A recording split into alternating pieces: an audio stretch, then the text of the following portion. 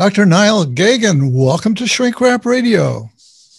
Well, thank you, David. It's an honor to be here. I've heard of this show for years, listened to your podcasts, and so it's a great opportunity to be on the show. Well, I'm honored to hear that. You are a practitioner of coherence therapy, an approach that I've been interested in for some time, having interviewed Bruce Ecker, I think twice, some years ago. And I thought, wow, this is a very promising approach. And I guess I recently had the opportunity to hear you on a podcast out of Australia with two digital friends of mine, Matthew Dalitz and Richard Hill. And I was so intrigued by that discussion that I just said, I've got to get this guy on my show. Plus, I knew of you rather indirectly. You have a client who's a colleague of mine. I don't know if it's a current relationship. I don't see this person all that often, but I know that he was seeing you for a while and making very excited about the progress that he was making. So there are two endorsements. And then you've got this 4-part teaching series on YouTube, which I watched in preparation for our discussion today. And I came away impressed by what an incredible teacher you are. Oh. Well, thank you. I do feel like it's a particular, of course, we all gain skills at the types of therapy that we do. And it's a particular skill that I do try to hone of how do I explain this to other people and how do I put it in clear language that's not filled with too much jargon. Of course, we have to use some jargon, but that's not, where we could, how do I break these ideas down into ways that everyone can understand? Yeah, well, you really succeeded in doing that. And also, I just think it's very generous of you to make this precious knowledge freely available to people, without having to sign up for a course. It may get them into a course, but it sure gives them a great introduction. So I'll put a link to that in the show notes, so anybody who's listening or watching right now will know how to find them. That particular series was exciting for me because the funny thing was it was actually not intended to be viewed by thousands of people. I just created that about 5 years ago because I was going to be leading a workshop in Australia, and I wanted the people who were attending the workshop to know the basics already, so we could jump into a more intermediate level of how to actually do the practice.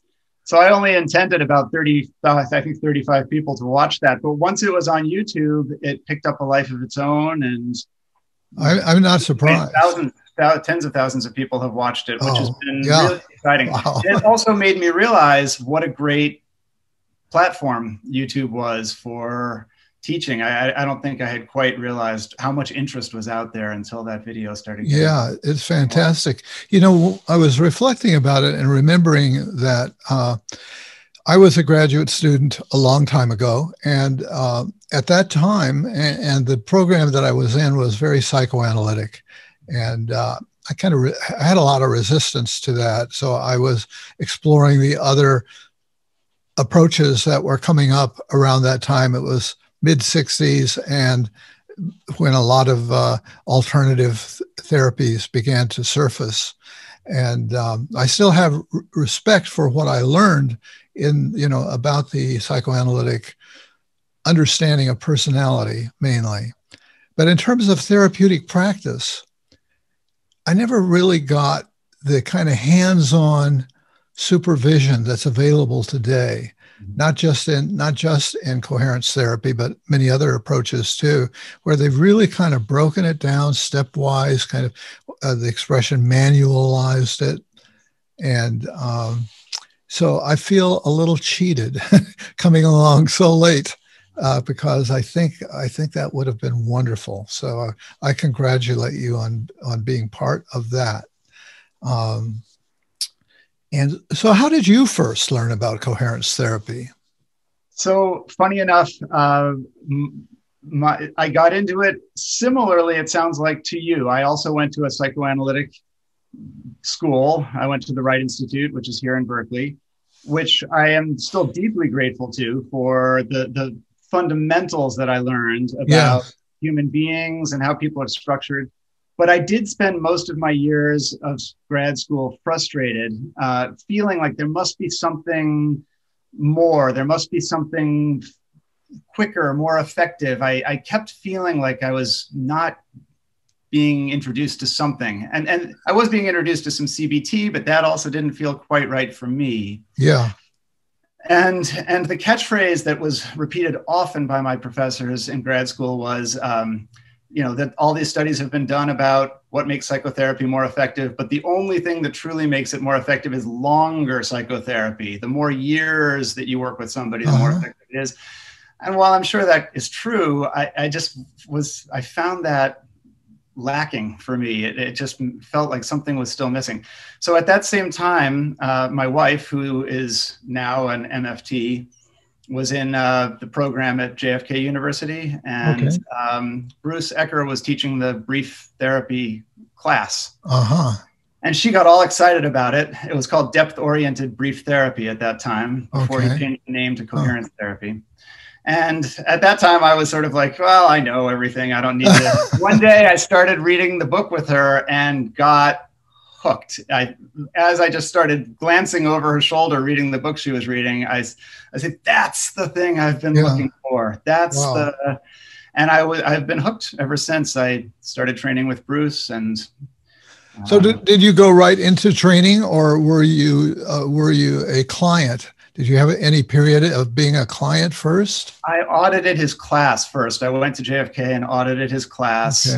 And then a group of us used to do a supervision group with him. So he would coach us through doing live sessions with each other. Yeah. So I was both client and therapist in those coached sessions. And I did a few sessions with Bruce, with him as my therapist, but really only a few. We didn't go deep into that. But I did a lot of one-on-one consultation with him where he would help me work with my clients. So I worked with him in a number of different contexts. What was it that initially hooked you? You say you had this book and all. What was the core piece that spoke to you? I remember it crystal clear. We were actually on an airplane. So that's why I was reading the book over her shoulder. She was sitting next to me, and I looked down, and it was the piece, now I said earlier, I like to not use too much lingo, but there is a really important piece of lingo in coherence therapy, which is an idea that Bruce introduced me to that I had never heard before, which is this concept of the anti-symptom position and the pro-symptom position. You, I'm sure, have heard of this before from having. Well, as taking your video course, I've heard of it. Taking my video course, right? Yeah. So the anti-symptom position means, people come into therapy saying, I've got this symptom. I don't like it. I don't want it. How do I get rid of it? I don't like that I'm depressed. I don't like that I procrastinate. I don't like that I, can't stop yelling at my kid, whatever it is. That's their symptom. And they come in an anti-symptom position. Their conscious position is the symptom is bad. I don't like it. It makes no sense. So the anti-symptom position is against the symptom, and it's the conscious symptom or position they come into therapy with. And what he was saying is, if we look and if we search the right ways, and if we use the right experiential techniques to access different parts of the client's psyche, we will discover time and time again that there's a part of the client, just a part, that is actively creating this symptom and maintaining this symptom for some really powerful, really compelling, unconscious reason. Right? Yeah. So if I'm yelling at my kid, even though I don't like it and it's getting me in trouble, there may be some part of me that says, I was never listened to, I was never heard. This is the only way to get heard, is to raise my voice. That's what I had to do with my dad, and now I'm doing it again, right? For example. Yeah, yeah. But we don't want to get there in a cognitive, heady, sort of cognitive mind to cognitive mind heady way. We want to set up experiential circumstances that will let the person suddenly almost be surprised to bump into it. And that whole concept was new to me and was super exciting to me when I first heard it. Yeah, the psychoanalytic term comes to mind of ego dystonic, which I think is saying the same thing. It feels foreign to me that I have this symptom, not really me. It's something from the outside that's afflicting me. So I definitely recognized and got the feel of that, you know, although it was a new way of languaging it. And the other thing is, it strikes me that, you know, it's got something in common with other approaches to short-term therapy. Instead of resisting the presenting system, it's almost like a kind of jujitsu or some kind of martial art move, you know. Okay, I'm going to take it. I'm not going to argue you out of it. I'm not going to give you facile suggestions. I'm going to take it as you're giving it to me, but we're going to move. We're going to move with this. So I think it's brilliant. Not only are we going to move with it, oftentimes I want to amplify it. If I hear a little bit of something that sounds like, oh, that sounds like a part of the client that might feel empowered by the thing that they say they don't want, right? Yeah. Tell me, I want to hear more from that part. Let's have you say that out loud, right? Yeah. Let's have you move in that way. That's where we get into this whole range of experiential techniques that actually amplify it. So at a certain point in the session, you have the person almost proudly trumpeting the reason why they should keep doing this thing. Yeah. And they're surprised to hear themselves saying it. They'll often say, I can't believe I'm saying this, but it feels so true for a part of me. Yeah. Let me have you take a step back and talk about memory reconsolidation a bit, which you let in the other interview that I heard you do with the guys in Australia. You made the point, hey, I'm not an expert on the theoretical biological underpinnings of this approach, which is called memory reconsolidation. And that's the piece that excited me when I first heard about it. I don't know that all of this whole therapy had been developed at that point or not. It seems to me that it's highly developed now, and I think there must have been an evolution, you know, over these years. So memory reconsolidation really points to something at the cellular level. You say it. You can probably do it better than me. So memory reconsolidation was not a concept that I had ever heard of when I first started doing coherence therapy. Bruce Ecker was the person who got it on my radar screen. And I think he got it on many, many of our radar screens. Yeah. He wrote this book with a number of other colleagues called Unlocking the Emotional Brain, which I believe you interviewed him about. And that was because he was doing a lot of neuropsych research on his own and was seeing and hearing things in the field of neuropsych that made sense to him for the first time of why coherence therapy and a whole range of similar experiential therapies are so effective. He was starting to see things in the neuropsych research that started to make sense to him of what's happening in these moments, these profound moments of transformation. Yeah. By the way, can happen in psychodynamic therapy can have these moments, but it just seems that a certain number of experiential therapies seem to make these moments happen more frequently and more consistently. Yeah, yeah. Than others, right? So the idea is that the old sort of conceptualization of psychotherapy was that the person comes in with certain neural networks that are well established, and we can't really do anything about those because that's their learnings and that's their knowings. But maybe we can teach them something new through interpretation or through corrective emotional experiences or whatever it might be. And hopefully we can override the old knowings and the old meanings and the old networks with new ones. And just through repetition, eventually we can overpower the old one with the new one. So the old one will always be there, but the new one can sort of override it or overrun it, right? Yeah. what he's to me, in a way, this is like the rediscovery, if you will, of the unconscious. In other words, there is you know, in your teaching videos, you talk about knowings and unconscious knowings. So it's not quite the Freudian version, although Freud thought that ultimately it would get to the place, that science would get to the place where there would be a biological understanding of what was going on. Yeah. So this memory consolidation poses the idea, and I guess it can be demonstrated at the cellular level at least, that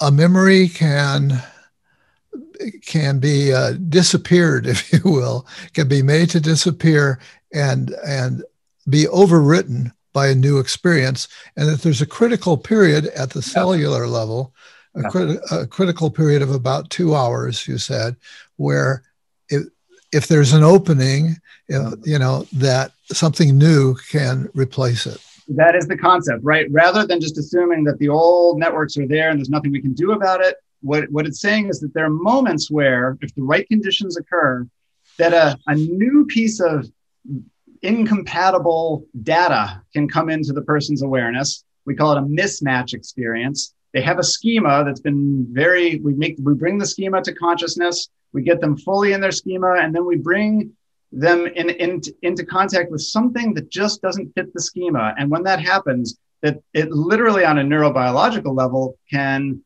unlock the synapses for that's that 2 hour window. Some people call it a 4 or 5 hour window.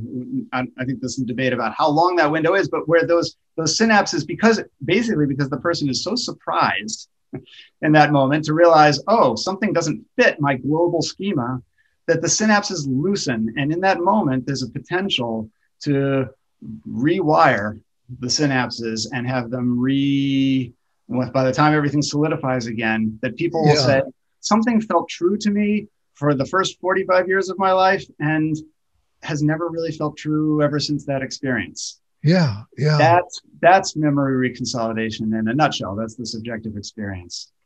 Yeah, and comes to mind because of the short-term therapy that you mentioned earlier is the work of Erik Erikson, Milton Erickson. Milton Erickson, who had his own judo style of disrupting people's patterns, right? It would just do things that were so out of context, so surprising, coming out of left field, that would kind of jolt them. Absolutely. So it seems like there could be a connection there. Oh, I believe there's absolutely a connection. Yeah. And there's a whole range of experiential therapies that I believe manage to set up these similar, each in their own way, some through an element of confusion and surprise, some through a more sort of steady, progressive, just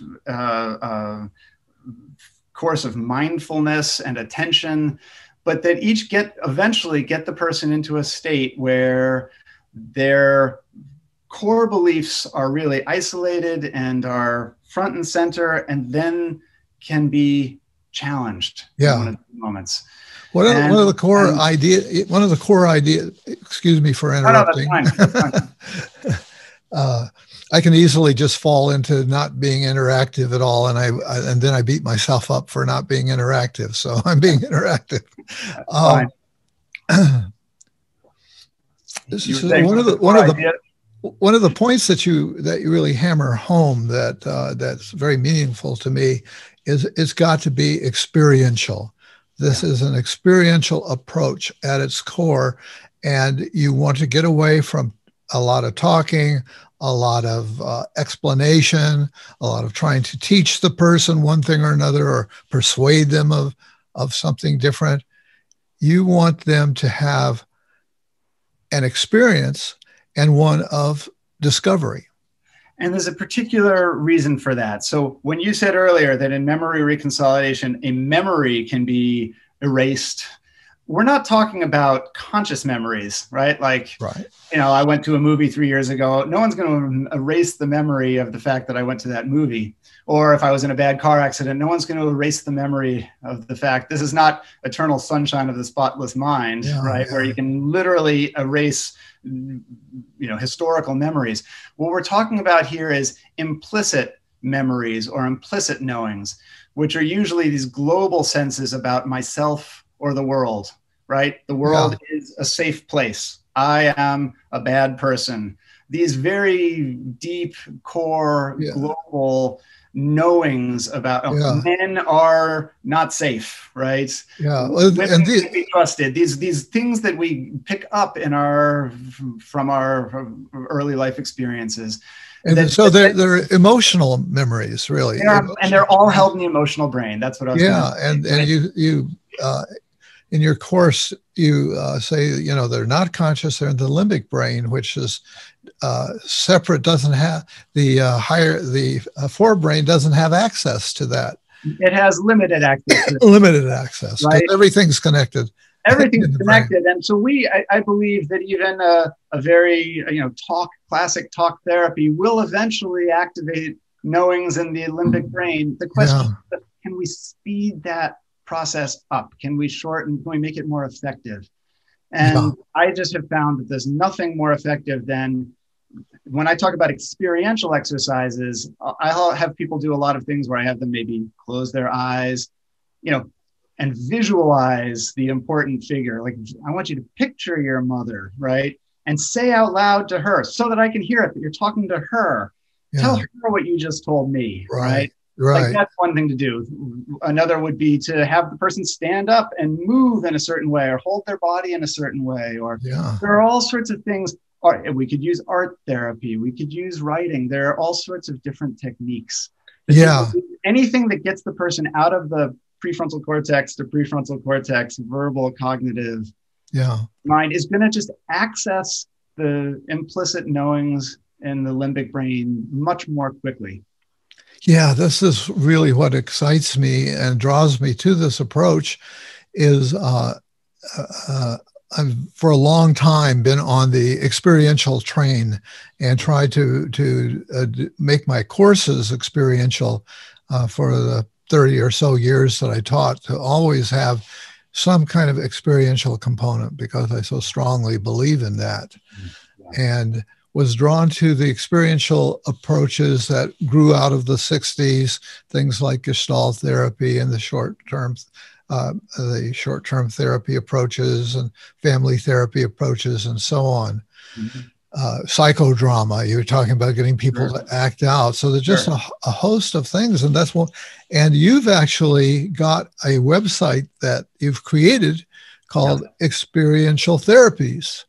Experiential-psychotherapies.com is the full name of the site. But yes, I got originally very excited about coherence therapy, and it still is the primary thing that I practice. But over the years, I started finding trainings in all sorts of similar forms of therapy, the Hakomi and internal family systems and AEDP and EMDR, many of which have big names for themselves in their own right and have developed very large followings globally. Yeah. And I started really realizing that so many of these therapies share much more in common than they differ. Yeah. That's one of the exciting things. I don't know if you know John Arden, who's written about the brain.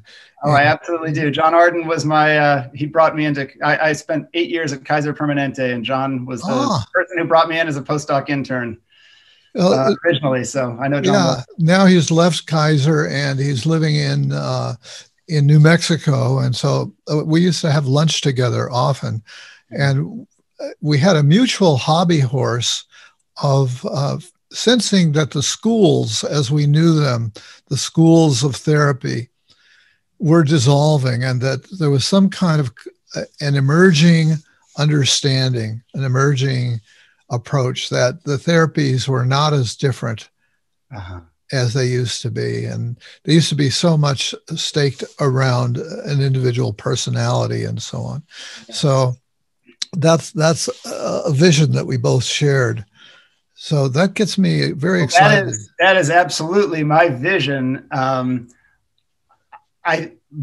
big part of the push for me to create the website that you're referring to is that I didn't see that happening fast enough for my taste. What I saw was that, for good reason, I don't think it's just because of big personalities, but many of these therapies, you can learn them fairly easily, but then to really master what you're doing and to know that you can do it really effectively with your clients, people need to delve deep.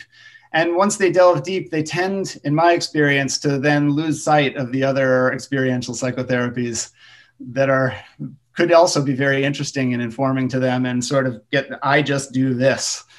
I'm, of course, they get excited because they do something that they see works. That they see works, right? Yeah, and that, of course, would be very exciting to any therapist, because you want to do what works. Which I'm so happy for them that they found that, and I think overall they've become a much better therapist once they find some of these schools. And I was finding for myself that every time I watched a video or went to a training in one of these other therapies, I would instantly bring it back and make my own therapy. Even if I didn't take that school on wholesale, it would make my coherence therapy work more effective. And that, I just wanted more people to have that experience. So that's part of why I've created this website. So if people come in looking for their school, there will be a lot of things directing them to say, hey, check out this. It's that technique that you can integrate into what you're already doing. And it's a great website. And not only does it list a whole bunch of therapeutic approaches, I didn't count them. I was tempted to count them. I've got the list here. I could read it, but I won't take up our time doing that. There's about a dozen at this point, with more to come. Okay, yeah, more to come. But you also have a list of techniques pulled from these various approaches. And to me, that's a very promising direction for the future. So instead of having a huge allegiance to a particular school of therapy, rather the therapist has a quiver of arrows, so to speak, that he or she can use. And you can't help but think about the old story about the blind people who are trying to describe the elephant, and it depends upon which part of the elephant they're patting down. And that really seems to be where we've been. And you're bringing the blind men together. I hope that that's the case. That is definitely part of my intention. Part of my intention is to break down some of the boundaries between the experiential schools that already exist. And the other half of the intention is that it seems to me still that the vast majority of psychotherapists globally don't work experientially and don't even really know that experiential work is an option that's available to them. I talk to a lot of psychologists, a lot of therapists who, when I describe working experientially, it's as if I'm introducing them to a concept that they've just never even heard of before. And so I wanted to, what I ultimately want to do is bring, with the website, is to bring many people who have not previously even considered working experientially, or maybe who have thought about it, but thought, oh, I don't know how to get started with that, into the experiential world. And I'm trying to think, how did I get experiential? One is I wanted to be a writer, a novelist, a short story, and I wanted to have a life worthy of being a hero, right? And so I kind of imagined myself being in a film or something, and made sure that I was having adventures. So for very early on, I had an attraction to subjective experience, and thought that, that's the thing.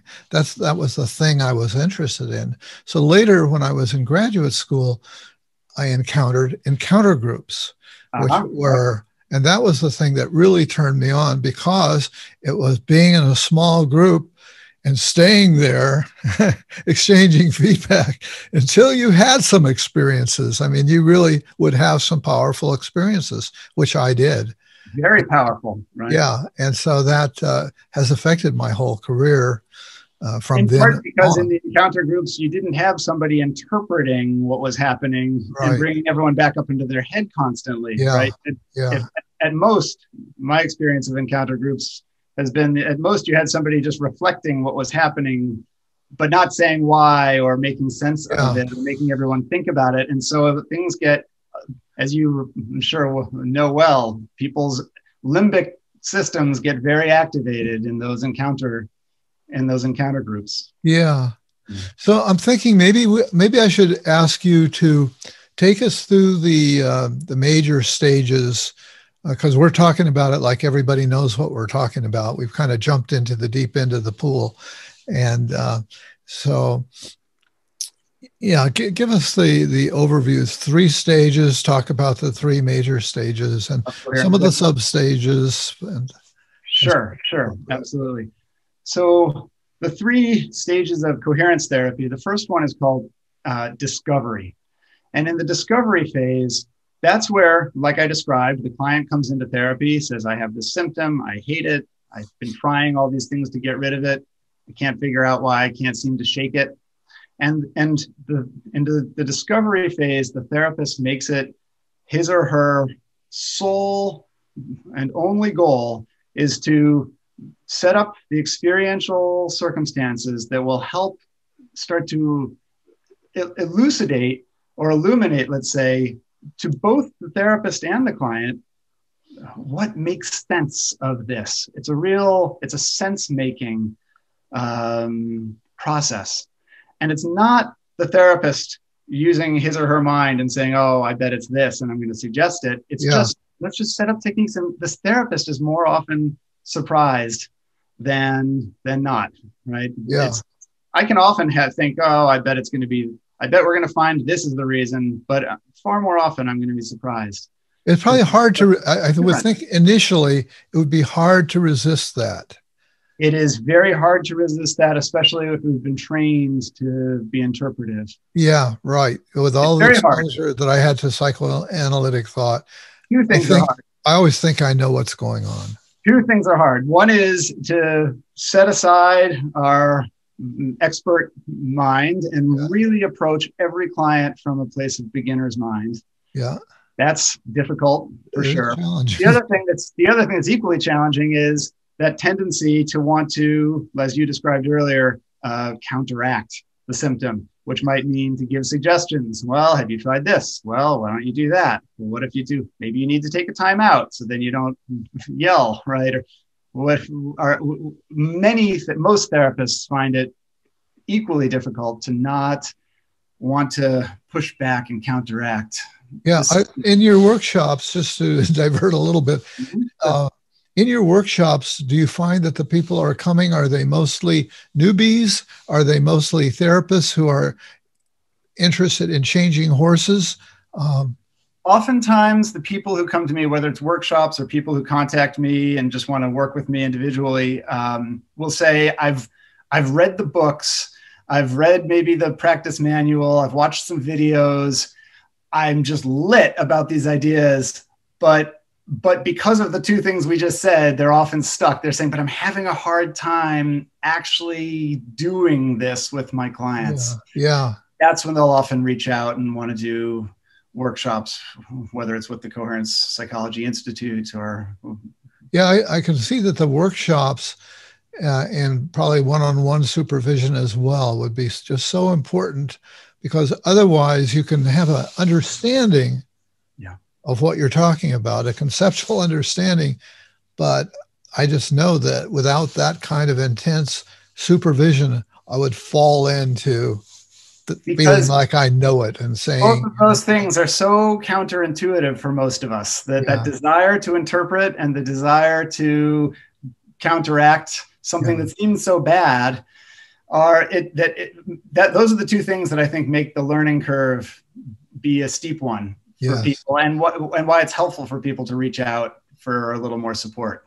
Yeah, yeah. Okay, well, I interrupted your flow. Well, we quickly bump into the third thing that people okay. That's tricky, which is then it's also not intuitive for people. How do I, it can be the most fun part of working with people, but also in some ways the most challenging, which is how do I do this experientially? How do I set up an experience, even though I have a sense of what might be happening here? How do I set up an experience for the person? That doesn't come naturally to a lot of people necessarily either. Yeah. Some people more than others, but it helps to get some guidance on what's the stance of working experientially. How do you slow things down? How do you get people out of their cognitive mind? Especially some clients really want to keep going back up into their head. How do you not go back up into the head and get caught there with them and bring them back to the moment, to the here and now, to a stance of mindfulness? Another diversion. Yeah, no problem. I've gotten reinterested in psychedelics, not taking any myself, but there's a renaissance of the potential of psychedelics to facilitate therapy and as a kind of fast track to get people into a very experiential mode. Do you have any going on in Michael Pollan's book? It's a huge field right now, right? Yeah. So any thoughts about that? I have clients ask me about this all the time, and consultees sometimes as well. I'm hesitant. I'm not saying no, it's a bad idea for sure. But I personally believe that I can, and that not just me, that one can get clients in a very specific and targeted way to exactly the material they need to get in touch with through experiential techniques more effectively than by putting them on a substance that's going to fairly globally affect their psyche for a period of time. And that, well, we'll get to this in a moment, but I was going to say this, there's 3 stages of coherence therapy. There's discovery, there's integration, and then there's transformation. That integration phase is where, in discovery, we're really getting people into their limbic brain and helping them get in touch with emotionally held truths. In integration, we're helping reconnect their cognitive mind to that. And oftentimes between sessions, at the end of every session, I give people an index card to read that all it says on it is the thing that felt true for them during the session, because I want them to read it every day and notice the part of them that, quote unquote, knows this to be true as they go through their daily life experiences, right? As they go through their interpersonal interactions. And that whole process, I believe that whole process is going to be tricky. We can go deep into discovery with psychedelics. The integration is often trickier. Yeah, and people who are doing the psychedelic therapy actually talk a lot about integration. Yeah, and they recognize that that's a big issue. And I find your answer totally satisfactory. So. Yeah. Just one last thing I'll say about that. I mean, again, I don't want to be, I haven't put enough energy into going deep into the research of all the details of what's happening with psychedelics. So I don't want to be the guy saying, no, absolutely not. But certainly when people just go and do a lot of shamanic journeying or ayahuasca or all the various things that are going on a lot around Northern California, I see people having profound, amazing realizations. It's questionable to me how much of that gets integrated and sticks with people over time. Now, I know that what you're referring to is maybe a little more targeted than that, but that's just the challenge in it. And hopefully people will keep making progress on how to. Yeah. One of the therapies that in your list of therapies is family systems therapy. And that's one that's being integrated quite a bit into the psychedelic context. Yeah. But we don't have to keep going there. Let's get back on coherence. Yeah, sure. So So picking back up, we've got discovery, where we create experiential techniques that help usually the therapist starts really becoming aware, oh, that's what makes sense of this symptom for part of this client.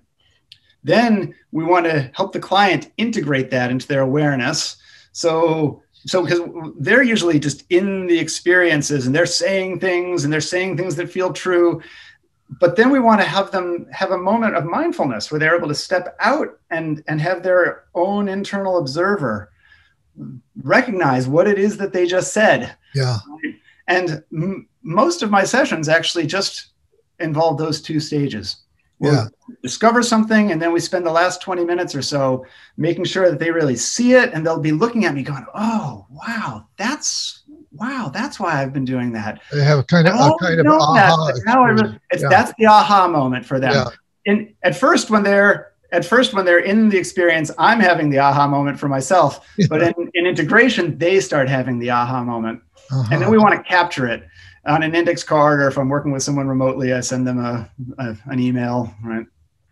And I'll usually just say, listen, between now and when we talk next week or in 2 weeks or whenever it's going to be, I want you just to read this once a day, maybe a couple times a day. Just read it and just notice at what moments this feels true. Notice at what moments this kicks in. Do you find that in this time of social isolation and COVID, that working remotely, that you're able to get the same results? Absolutely. Yeah. I was working probably 60% remotely even before COVID. So it wasn't a huge leap for me, but I don't find that anything gets lost. Fascinating. If I'm working with somebody on Zoom, even with certain clients I mainly work with or have only worked with over the phone or with Zoom with some people for one reason or another don't want the video. And, I just close my eyes a lot more and listen and just listen intuitively for non-visual cues. Yeah. And pick up on all sorts of things that. I'm remembering one of the things that you were dissatisfied with about your training at the Wright Institute was it was too slow. Do you see coherence therapy as a short-term approach? I absolutely do. The caveat to that being that our definition of short-term has shifted over the years. Gotten a little longer than you right. thought. As our expectation of everything being short-term, right, has become, if my phone hesitates for 2.5 seconds to download my email, I now feel like, what's going on here? Why isn't my phone working? You do a job around the house that you think is going to take about 10 minutes, 2 hours later. Right. Our perceptions of time can be kind of funky. But when I was in grad school 20 years ago, I think people were incredulous about the idea that you could bring about significant results in psychotherapy in 10 to 12 sessions. That was a fairly new idea at that point. Nowadays, there's almost an expectation that people will bring about profound change in 1 session or 2 sessions. And so I hesitate when people contact me and they say, I've read the book and I want to try this and I feel like this is the right therapy for me. I want to make sure that people aren't expecting that we are going to get in there and zap some super deep core implicit knowing and wrap it all up in an hour, because it's not that. I don't believe that anything is that short term. But yes, you have a sense of the average number of sessions. 10 or 12 sessions would be plenty even for some fairly significant presenting symptoms. That would be plenty to bring about some profound change. Now, having said that, I have plenty of clients who I've worked with for much longer, but oftentimes it's because they came in wanting to work on one particular thing. After a certain number of sessions, that thing was no longer an issue, but then they realized, oh, well, now I want to work on this new thing, and now I want to work on this. So we'll do a whole series in a way of short. Yeah, I was wondering about that because it's like you pull at the thread, they come in, you figure out what that thread is, you pull at it, until you get some kind of resolution. And it occurred to me, well, some people might have a whole lot of threads that keep coming to mind. some people have more they only realize once they get into therapy that, oh, well, I could go deeper and deeper. Yeah. Ultimately, therapy can go to a very deep spiritual transpersonal place if we decide to follow, if that's what we feel moved to do. So I have clients who come in saying, I want to work on one particular thing. We work on it. That symptom, it no longer is problematic for them. And then they say, thank you very much. And they leave. Yeah. I have other clients who we do, in effect, a long ongoing series of short-term therapy. Yeah, fascinating. But to me, that's what makes it a short-term therapy, is that we can really look for markers of demonstrable progress in every session. Are there any people for whom this is not an appropriate approach? Diagnostic categories, or however you want to conceptualize it? Well, when people come in with trauma, I will always start out working with them in this way. However, if I start to create experiential exercises for somebody and it plunges them into their trauma to the point where they can't stay mindful and present, then I quickly shift and will temporarily move away from the coherence therapy model and do some straight up trauma work, whether that be EMDR or some similar kind of fascinating trauma work. Now, once they get to the place where they are now able to think about the traumatic things and stay mindful and present, then we may shift back and pick back up with our discovery work where we left off. Yeah, interesting. So I don't assume that just because trauma is involved, we can't do the work, but I'll look for the markers as we get started. Where do you see this work going? Coherence therapy in particular? Yeah, coherence therapy. What I hope is that as more and more people get introduced to this way of thinking, I think there's a potential for there to be a real breakthrough globally for the therapeutic community.